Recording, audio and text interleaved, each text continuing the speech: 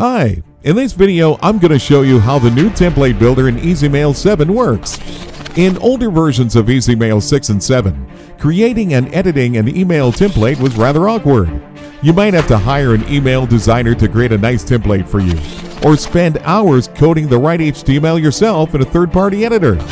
In this version of EasyMail7, we've built in the drag and drop feature that does things very quickly.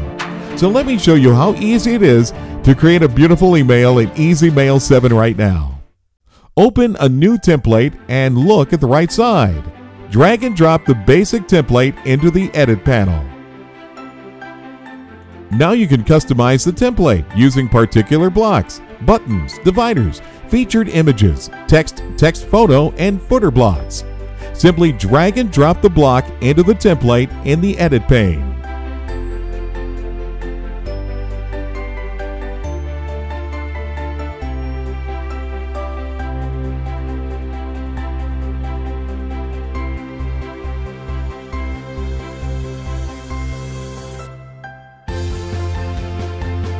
When you hover the mouse over the block at the right upper corner, you can see the control bar with 3 buttons.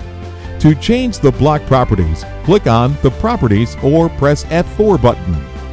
At the right panel, you can change the block padding, background color, and font. You can also use the standard HTML options on the menu bar. To insert an image, you can use the Insert Picture option if your image fits the width and height specified on the picture placeholder. If you have a large image, use the Image Wizard to resize it. Put the mouse on the picture placeholder and click on the Image Wizard button. Choose an image in your local folder. Click on the Fit to Width button and then Apply.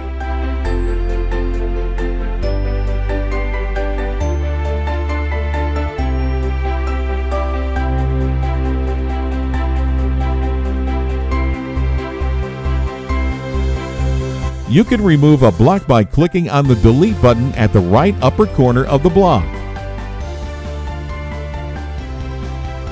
To duplicate a block, click on the Duplicate button. In that case, the formatting and style of the text is kept intact.